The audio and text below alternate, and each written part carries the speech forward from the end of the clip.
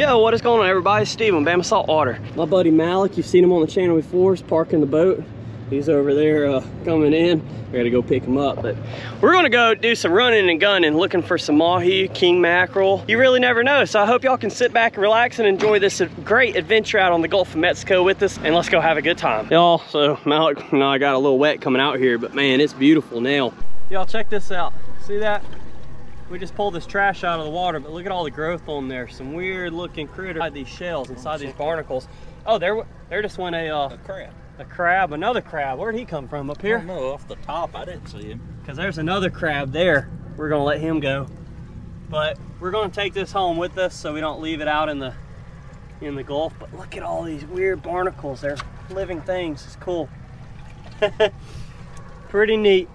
There wasn't any fish under it, but at least we were able to take some trash out of the Gulf. Back out again. We didn't have much luck yesterday down out trolling pretty far. I kind of released my drag just a little bit. Those hooks on those are surprisingly strong. Oh, yeah. Holy crap, that's not a freaking snapper. I don't know, I think it's a red snapper, the way it hit it. Dude, this is awesome, man. Yeah, we decided to stop at this little reef where we're marking some fish, drop some jigs down. Malik had just lost a nice fish, and now I'm hooked up to one. We don't know what they are yet. I guess we'll find out here in a bit, right?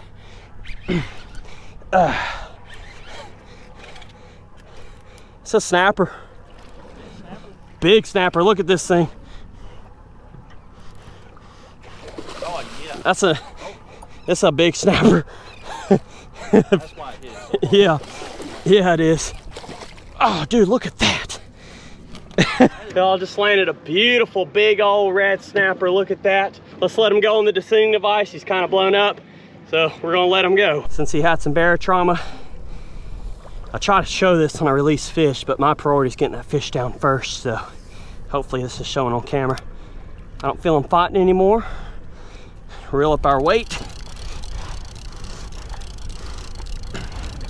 Yeah, he's not on there anymore. That's cool. We're just making drifts. We just found a random spot here. Dropping down a 160 gram Shimano flat fall jig. I tied on a strong split ring and a power swivel on there. And then this is 50-pound mono top shot. Star Plasma 2 6'8" medium slow pitch rod. And a Shimano OSHA jigger. This is a 1500 size with 30-pound braid. Great little lightweight slow pitch jigging rod. We're gonna drop this back down again. Your bait's in that snapper. See it? Yep. And see what we can catch. Y'all, there's a sea turtle right there. See him? Pretty cool. He just came up for some air and now he's going back down. Oh, there's a fish. Oh.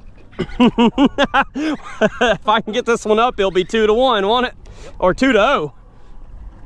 Aside from your hardtails, those count.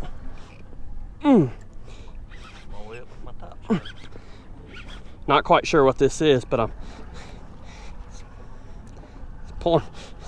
Oh, here it is, right here. It's the jack, yeah, I believe. I don't know. Yeah, I think it's a jack. That just realized it got hooked. Yeah, here it is. Pretty fish, dude. God, man, when they turn that head. Wow, that's a good size one. Look at him. He would be legal in the season. See if we can get him up, y'all.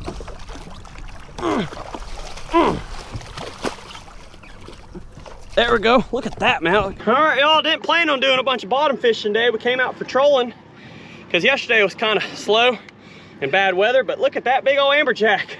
Check that out on that Shimano flat fall, 160 gram. We're going to get them back. That'll be a nice keeper in the season. It's just Gulf of Mexico fish are pretty highly regulated. I don't make the rules, just gotta follow them. Here you go, buddy. Oh, there we go. There we go. Something else pulling. Kind of feels like that grouper again. Be nice if it was a beeliner though. What do you think it is? Red snapper. Grouper. That's cool, man. Those are beautiful fish. There he goes. He gone. He just needed a little help going down. There's a fish. Oh, dang. Pulling pretty decent for now. I'm gonna bring this joker up, see what he is. Dude, it's another grouper. There's one behind of them too. That's crazy, isn't it? How many grouper there are? Oh man, they're so pretty. All right, grouper, go down, buddy. His stomach's protruding, so put him on that descending device. Try to get him healthy release. I think they say it's a 70% effective rate, which is better than none. There we go. Get after that joker, man. Oh, he's right here. He's gonna be green. Yeah, he's close to the top. I'll help you get him in if you want me to swing him in for you. Oh, there's one right behind him too. Oh my gosh. Heck yeah, dude, good job. Just dropping this little Shimano jig. It's a 1.5 ounce back down again. Catching a lot of little groupers. Just too small to keep, but they are cool. Oh dang. This might be a trigger fish. It's got this rod bent down pretty good. This is nothing but dead weight, dude. See this? Dang. It's a snag grouper. Good Lord, how many of them are down there? That's a beautiful little fish. Look at that. I gotta let this grouper go. Malik's hooked up to a big AJ and he swam back down. Good deal. You still got him on? Yep. My reel's loose. Is it really? Yeah. How? I don't know, but it's loose. That's what you get for laughing at mine when it fell off. Yeah. Put a whooping on him, man. Look at it, watch it. It's loose. Oh yeah, it is. It's a real seat, needs tightening. That's a little bit bigger one than the first one. That's a little better. Oh yeah, that's a much better one. Yeah, heck yeah. Dude, that's a beast. I'm gonna try to catch one here. Oh, got one. Yeah, immediately hooked up. Dude, they're so hard to catch. He's not as big as yours was, but he's still pretty decent size. Oh, you hear that? It's burning my thumb. Oh, I got him up quick until now. Oh, yeah. Come on, buddy. Yeah, dude, these are decent size.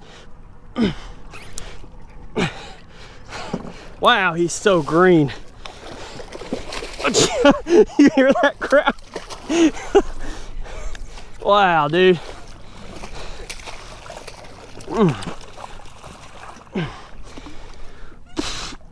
Bring them in the boat. Whew. Man, these things are such beast of a fish. They're so abundant out here. It's crazy how the season's weird, but get that sardine jig out. You can throw anything shiny on them and work it fast, and these big jokers will hit them. And these are fun size right here.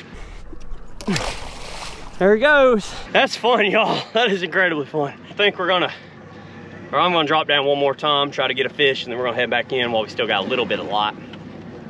These things will wear you down. They're incredibly fun and exciting. Oh Lord. Chafed up. Did it? Oh yeah. I like when the hook comes out when you get them in the boat. See, you can do it fast. Oh. There you go. Oh, I'm just trying to do it as fast as I can. Oh, dude, look, do you see them right below the boat? They just came out right under the boat. There. Yeah, right under. But these are kind of difficult because you have such a short place for them to go before they get you in that structure. Yep. There we go. Fish on. Yeah. Get that thumb drag. Come on.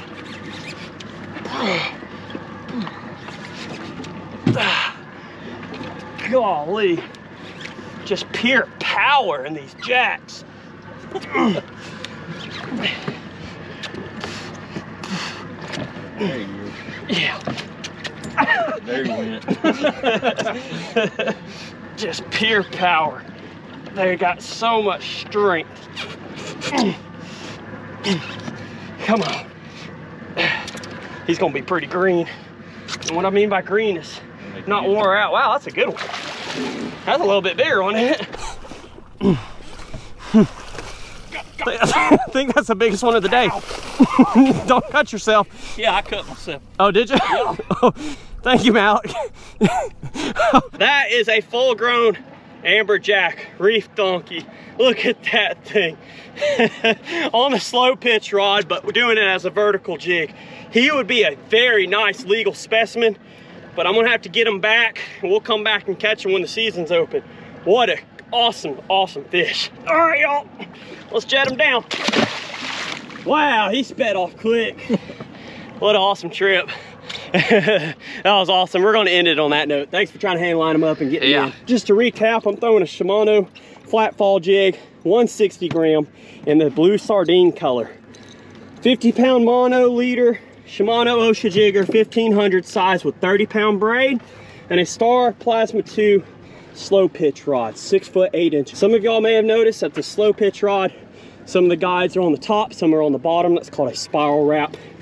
It allows your braid or line to never touch that blank, and also puts a lot less strain on your guides, because these rods are really meant to bend a lot versus your typical fast action graphite rod. And Malik was over here primarily throwing the squid tricks. That was an awesome fun day. I think, Malik, do you have a good time so far? Yeah. That was fun. You're actually able to get some redemption on some AJs. Yeah, they didn't break me off this time. Not that time on that little squid. Beautiful sunset. We're gonna make our way back in, pull that trolling motor. I hope y'all enjoyed this video. We didn't do a lot of catching the first day. Actually, I don't think we did any catching yesterday. No. We had to outrun some nasty thunderstorms, but today we trolled a little bit, not much luck, and came out here and had some fun jigging. Check that out. Look at this huge tanker coming in. If you watched my video last year, you see I fish under these anchored ships when they're out in the Gulf waiting to come into the port and catch a lot of ling off of them and bait. But this one's coming into port, or on its way to port. Man, that sucker is huge. Look at all the water it's pushing. So cool. Wow. Ain't that awesome?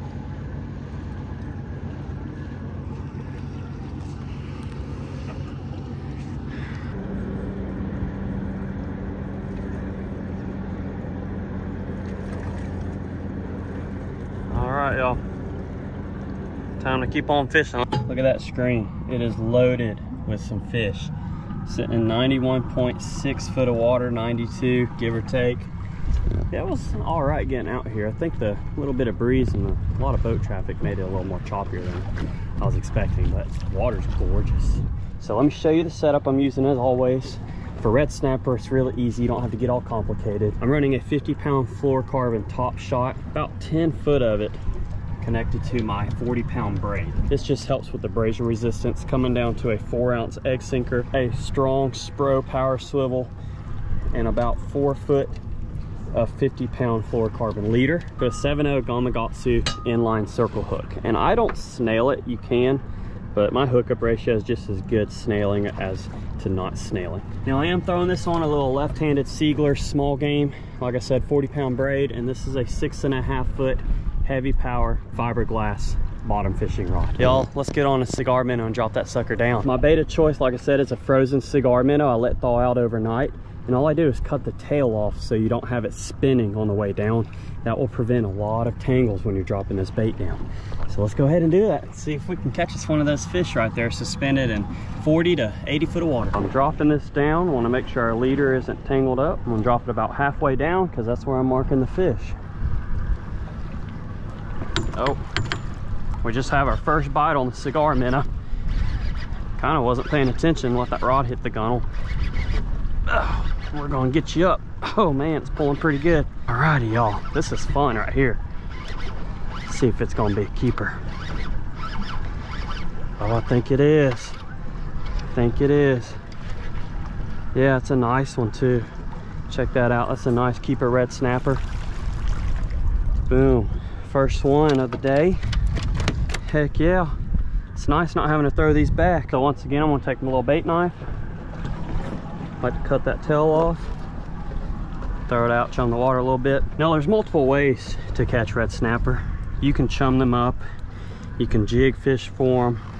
You can do a whole bunch of stuff. The easiest way is either a chicken rig or one of these Carolina rigs like I'm using. So hook that through the hard part of that cigar minnow, and we're gonna drop that bait down again. I wanna make sure when it goes down, it's not spinning or tangled up. Early in the season, it's pretty easy to catch red snapper because they haven't been hit hard. Later in the season, you do want to be a little bit more finesse, but we're not worried about that right now. Yep, see, we're already getting a bite. Once you start feeling that bite with circle hooks, you just start reeling. Oh, and see, just like that, that circle hook will go in the corner of its mouth and you'll be hooked up. Oh yeah, that's a nice one. It's a really nice one. Let's get them up. That'd be cool if we got 2 baits, 2 keeper fish.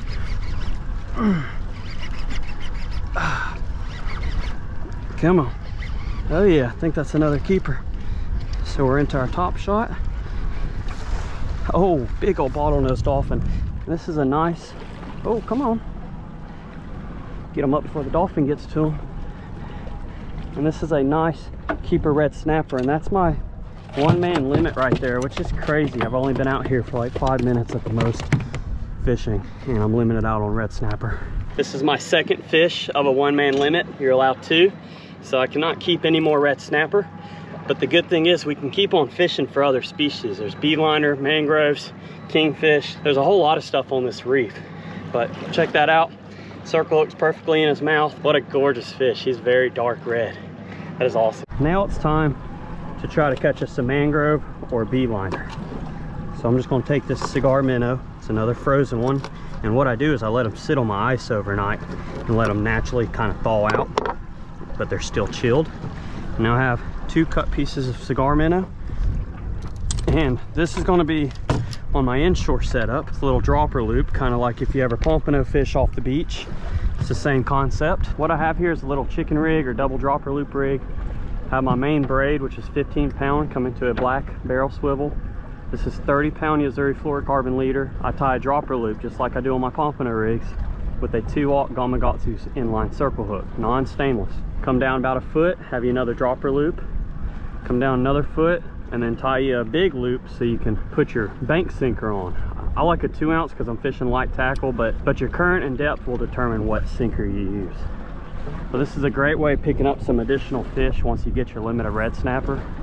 And then if I do catch any reds, I have a descending device ready on the deck to let them back down. So what I like to do, take this circle hook, my frozen cigar minnow, run it through just like that. It's as easy as this. Do the same thing on the top hook. And we're going to drop this joker down. I'm on the bottom. I just like my weight resting right on the bottom. Keep that line fairly tight. And then just wait for a bite. Shouldn't take long. All right, there's our first fish on this cigar minnow.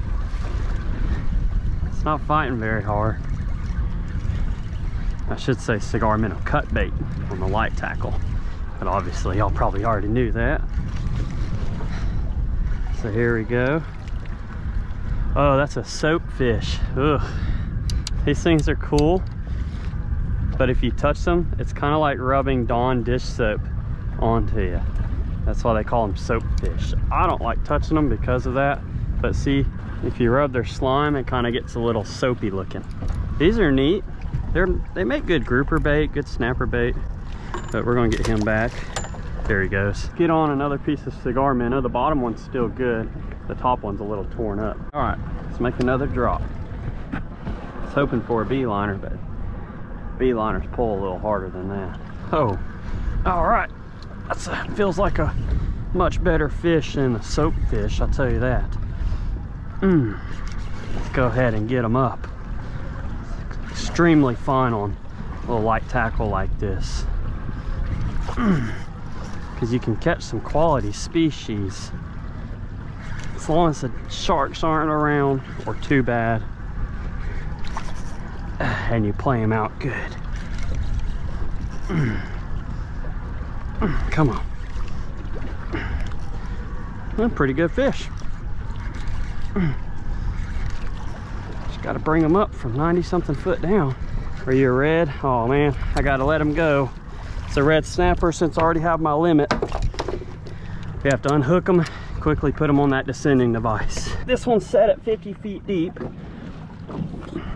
So all you do is clamp that sucker in, and you can get these free if you take that little class online at rig'emright.org. But it's gonna bring that fish down, and then those jaws are gonna release at 50 foot. And see, we got past the dolphin, and then that fish will be repressurized down there. I think they said it's a 70% survival rate, which is much better than just throwing it out and letting that sucker float, or venting it and one of them bottlenose dolphin eat it. To see how the jaws opened up and that fish was released. So everything's still good. The hook's still strong. The leader's not frayed. I'm gonna rig some more cut bait up on this double draw. There we go. See, you can still catch sizable fish on a powerful inshore rod like this, as long as you have some braided line, because it's very strong. If the sharks are bad, or if you're getting broken off a lot, there's no sense to just keep on throwing something light. Change your gear. But in this scenario, they aren't right now, and so this will be a great way to pick up some additional fish. Oh my gosh. Dang. I'm gonna assume that one's a red snapper because just how aggressive he hit it, but it could be a mangrove as well. Wow, that was cool. He vapor trailed that line. That's why I like the medium heavy setup for this scenario. Is that a red? No, that is a big mangrove snapper, and that is a keeper. Yes. That is so cool. Check out that mangrove snapper, otherwise known as a gray or black snapper. These things you can keep year round. They don't have a closed or open season. It's open year round. They only have to be 12 inches. This is a perfect keeper. Delicious eating fish. Personally, I think they're a little bit better than the red snapper, but you know, they all taste great. So that is awesome. That's why I love throwing these little double drop rigs, because you can pick up some additional fish once you get your limit of reds. That is awesome. He's going to get spiked and thrown in the cooler. What a gorgeous fish. Now those mangrove snapper, you're allowed 10 of them a person. The only caveat to not having an open or closed season, you still have to have a reef fish endorsement for the state of Alabama. It's another one of those things, I don't make the rules up, but you just don't want to get caught with snapper. Even from a pier, the beach, or the jetties or seawall, you still have to have a reef fish endorsement for any reef fish, even if you're not reef fishing. So it's an additional $10 if you're a resident on top of your normal fishing license. But at least the money goes towards these reefs. But it is another one of those things that it is what it is. So I'm back down on the bottom with some more cut cigar minnow. See what else will happen here. Oh, I got a cigar minnow behind the boat, just on a king rig. Something's messing with it back there. It might have took it off. I don't know yet.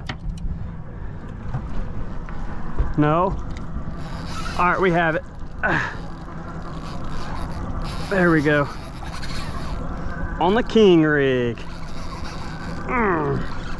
Let's see.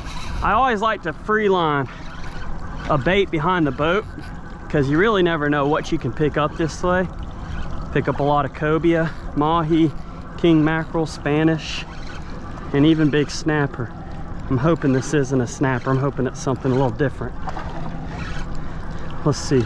Is it a bonita? Little toonie, kind of looks like it. No, it's just a big red snapper. Darn. Can't keep them because I already have my limit. I was hoping it'd be like a king mackerel or something. All right, man.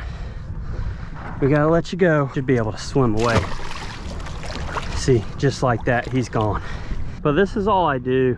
I have some 44-pound single strand wire, and I run it through a 4/0 Gamakatsu circle hook, small barrel swivel straight to my braid. Hook up a cigar minnow through the nose and toss it back out behind the boat. Now when I'm picking my cigar minnows out, I like to pick the ones that the bellies aren't blown out and they're semi-straight for free lining. Now bottom fishing don't really matter too much, but for free lining I like them to look fresh. So I was catching a bunch of red snapper over there. Some of them were small. Didn't manage any beeliners, which usually if you can't catch them on cut cigar minnow, you can drop down cut squid and slay them, but I've also caught some bigger ones on the cigar minnow. So now I'm just gonna be trolling, working my way back and see what we get. This one feels like another little toonie. You got them head shakes and the tail vibration, just like you would from a blackfin tuna or small yellowfin. So we're gonna get them close. Heck yeah. And I love these little Shimano Speedmasters. This is a size 12 with 50-pound braid. Great for trolling. It's another Bobo. It's actually what I named my Shih Tzu after, is a Bonita, because we call them Bobos. They're energetic, small, feisty little things. Look at that. Golly, if I was in a kayak, he could take me back home. Look at that. Ain't that funny? Oh, come on. Okay. Man, they're beautiful. I was hoping for king mackerel, but I'll take him. I don't think he's going to come unhooked, so I'm going to have to bring him in. There we go. These little Bobos are great to use as cut bait for as well. But like I said on most of my videos, I save them and then make strip baits for trolling out of them. Really cool, pretty things. Y'all been slaying them? No. No? Oh man. How about you? I got my limit the first 2 drops, but I was fishing a little bit shallower. Now I'm just trying for some mangroves and beeliners, but see what happens. Alrighty, it is time to bring in my trolling rig and call it a trip. So I'll see y'all in the next Bama Saltwater fishing video. I want to thank the good Lord up above for everything he does for us, so we'll see you later.